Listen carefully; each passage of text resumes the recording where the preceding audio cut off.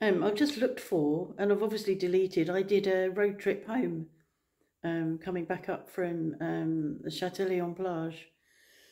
I've deleted it. I've cleared my. I'm always clearing my gallery. I don't know why. I just do. It's automatic to empty what I've, clear off what I finished with. And I thought I'd finished. I thought I'd finished with it. Um, I don't know whether you can see behind me. It's why I've sat here so you can see the rain, which is going to be here. It's now just gone 10 in the morning, and it's supposed to be like this until 9 this evening. It's pretty steady rain. I've just been down to open up the chickens. Ida's under shelter, and the chickens may or may not come out. I don't know. This doesn't feel comfortable the way it is. I'm going to move you. Hold on. That's better. Lighting's poor, but I'm trying to stop me from being in shadow so that you can enjoy a bit of rain at the same time. I was reading, a friend of mine, Peggy, who lives in Chicago, gets very political.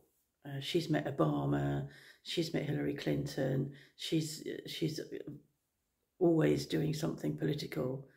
And she posted something about Trump accusing Biden of not attending to the needs of the governor of Georgia, ignoring his phone calls because of the hurricane that has just been experienced. Is a hurricane, isn't it, down where you live? That's just been experienced in America, where hundreds of people have died, accusing Biden of not responding. And I'm thinking, oh God almighty, Mr. Kitchen Towel Man, what did he do? He was a bastard back when, I can't remember the name of the hurricane, I'm sorry, but he just was, I won't swear, but he really isn't the best person to be talking about what Biden's doing. And there are some insane comments on my Trump fakery vlog. There are some insane comments.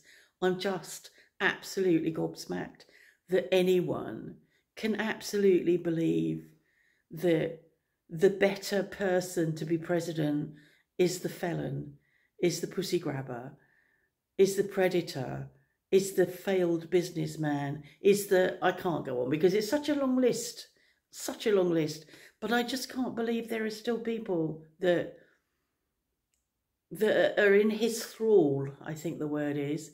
And I think it just goes to show how polarised we are, because I know many of you are like, what the fuck? And then there are others who absolutely believe he is the best thing since sliced bread. It's just unbelievable. I'm not responding. Well, I'm responding here, but I'm not responding to the comments. And I'm sure that the people that come along or made those comments, I think what happens is people make comments like that and then they move on. They don't come back to see if you've replied or to check anything else. They just throw away comments. So, but yeah, I was just stunned to read a couple of them. It was like, oh my God.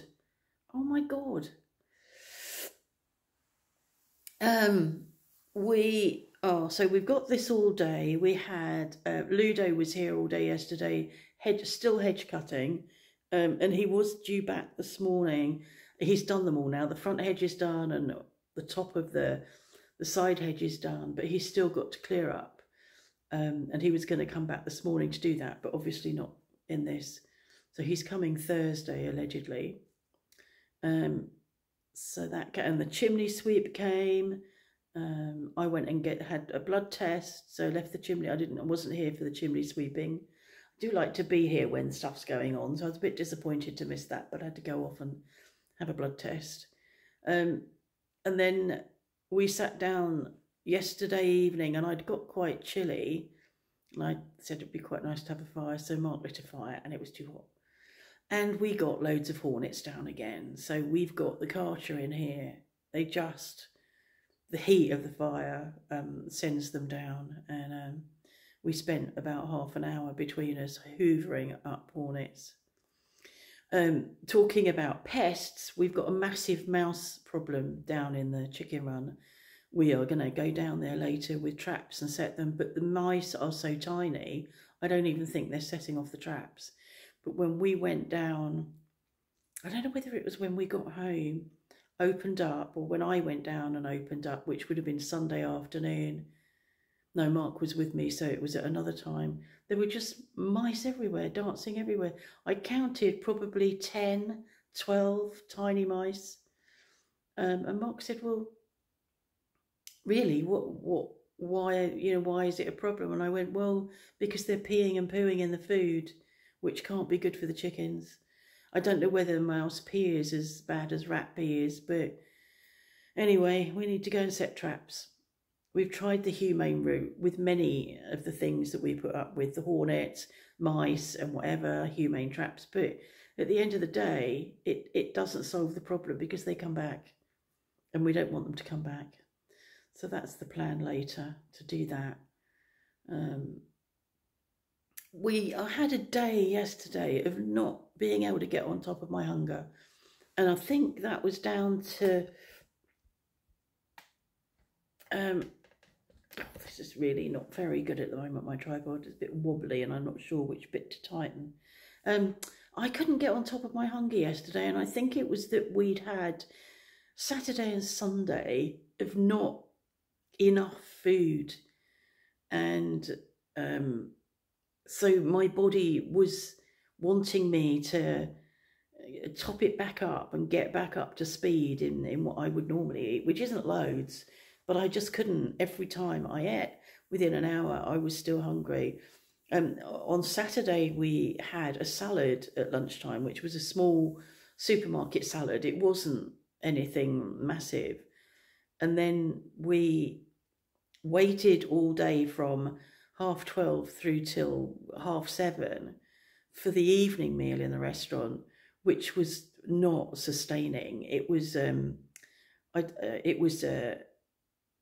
fish, like a fish stew, but it was a very thin sauce with some root vegetables in it, and a piece of fish which I think might have been eel. It was pretty dead by the time I ate it. It might have been eel, and I haven't eaten eel before, but I just think it looked like something that would have been eel shaped. It was fine, but it just wasn't enough. And I don't mop up the soupy gravy sauce with bread because I don't eat bread, so I wasn't able to fill up on bread. So that was that. And I hadn't ordered dessert, but because it was such a thin meal, I decided to order dessert. So I had Café Gourmand, but again, that wasn't, it was eel floton, which I hate, some sort of panna cotta, which isn't the sort of panna cotta I'm used to. And what was the other one? There was a small something, but none of those were very filling. They were just tiny, as with it, Café Gourmand they are, tiny little desserts. So that was that. And then we got up and I actually had breakfast.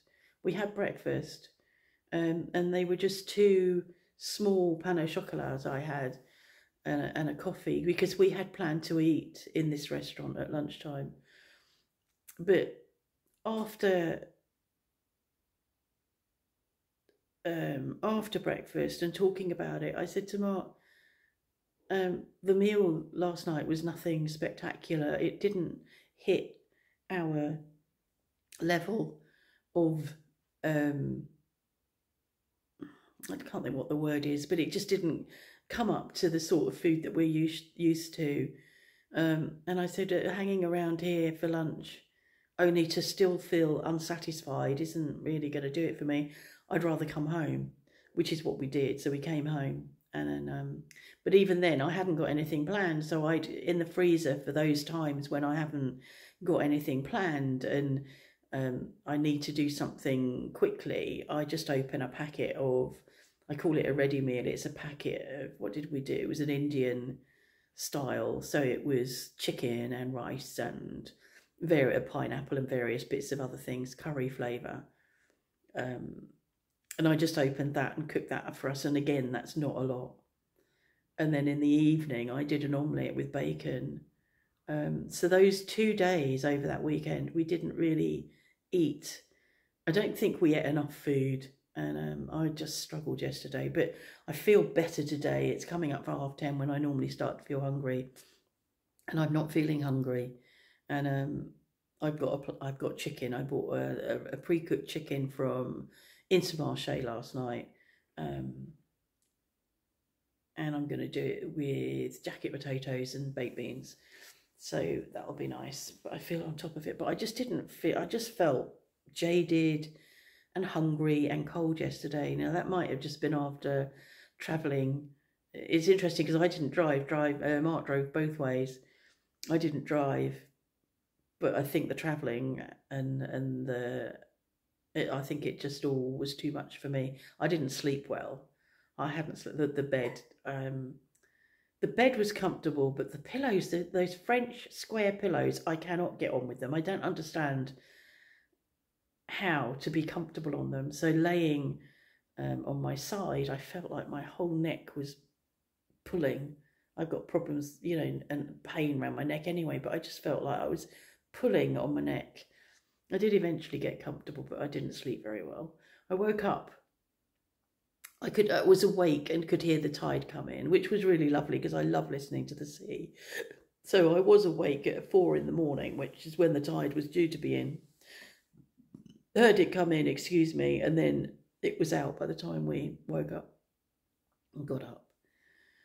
So that's it, really. So we're a wet day, and Mark talked about lighting a fire later, but I got overwhelmed with it yesterday, so we've still got the gas fire in here. I think I might use that if I get a bit chilly. So I've had a coffee. I've been down and opened the chickens up. Nearly slid over down there. It's lethal when it's wet. So I'm a bit concerned about when Mark's in hospital being on my own and falling in the garden or slipping in the garden. That always worries me, and I do take care and pay attention, but sometimes you just walk and the back of my croc went. So I do worry about that. Understandably, at 69 years old, don't really want to be falling over in the garden with nobody here to help me. I must remember to take my phone with me when I'm out there on my own when Mark's not here.